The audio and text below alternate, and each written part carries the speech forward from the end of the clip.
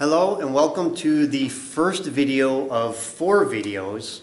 Yes, you heard that right, 4 videos for section 7.3. They're all fairly short, but they're each going to be looking at these different kind of formulas. Unfortunately, 7.3 is an entire section that has nothing to do, or it has nothing but formulas. We're going to look at the following. We're going to look at double angle formulas. We're going to look at half angles formula. We're going to look at product to sum.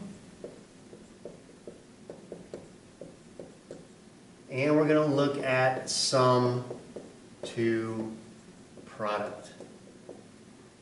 So obviously these are our 4 videos. First one will be double angle, second one half angle, third one product to sum, fourth one sum to product. I'll introduce you to the formulas, show you an application of it. So the first one is our double angle formulas.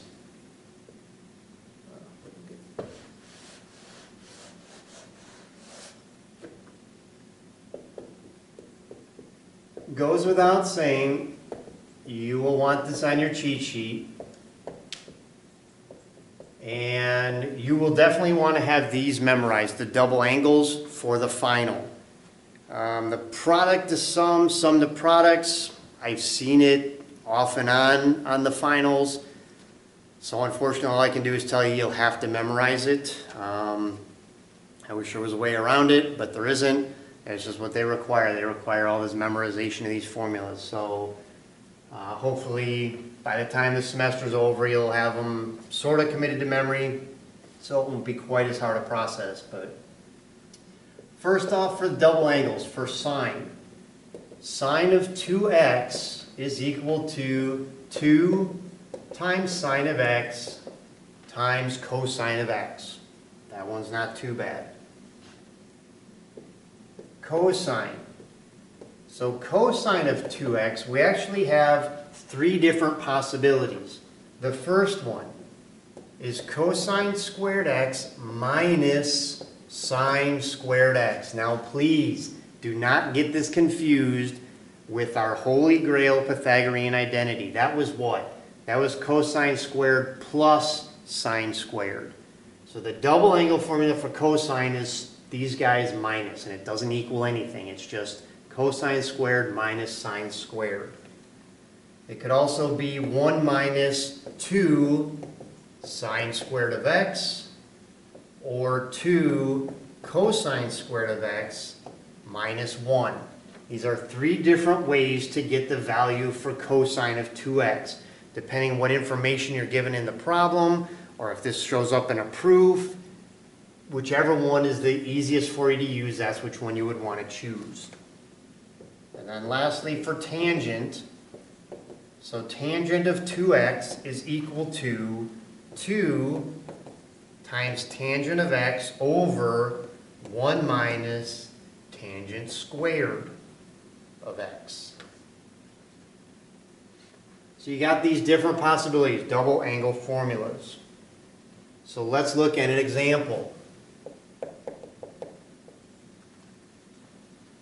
Let's say we have, if cosine of x is negative 2/3 and x is in quadrant 2.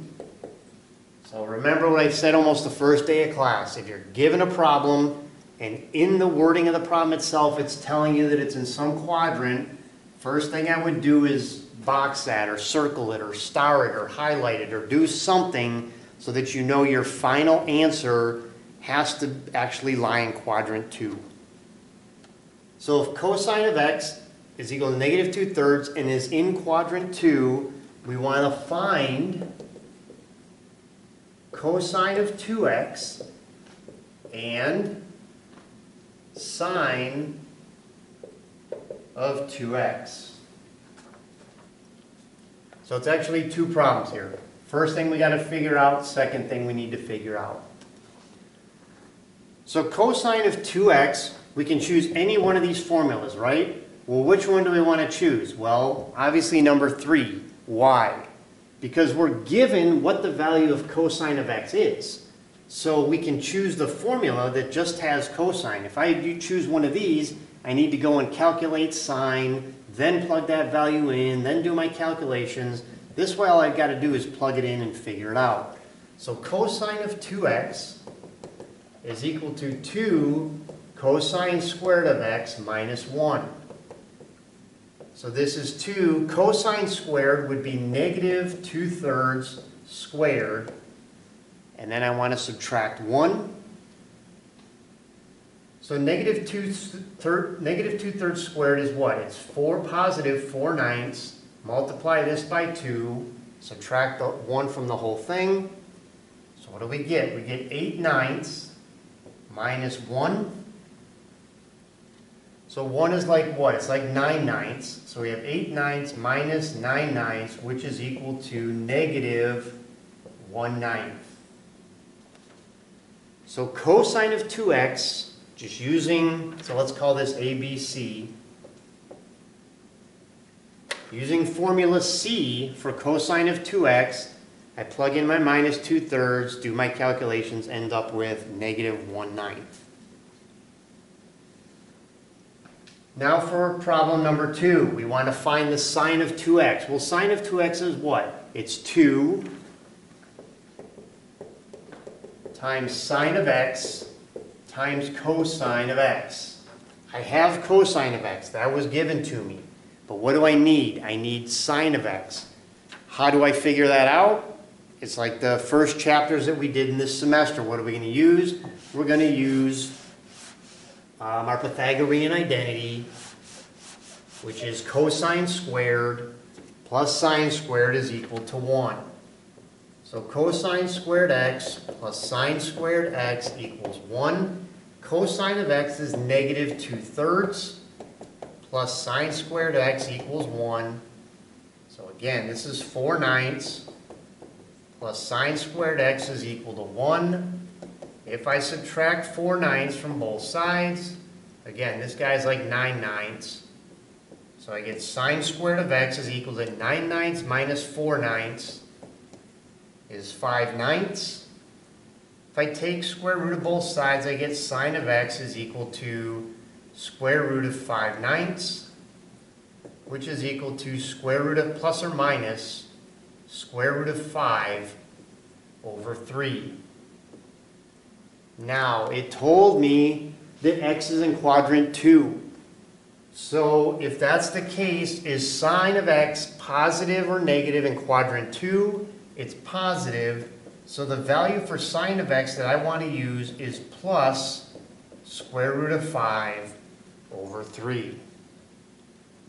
So now I can plug these into this formula. So sine of 2x is 2 times sine of x, which is square root of 5 over 3, times cosine of x, which is negative 2/3. So this is like 2 over 1. So if I multiply all the numerators, first I have positive times negative, which means my answer is going to be negative. And then 2 times 2 is 4 times square root of 5. So I just get 4 square root of 5 in the numerator. And then the denominator of 1 times 3, which is 9. So my final answer for sine of 2x would be negative 4 times square root of 5 over 9. So that is the end of the first video, the introduction to what the double angle formulas are and how do we use them. So come on back, we'll talk about the half angle formulas.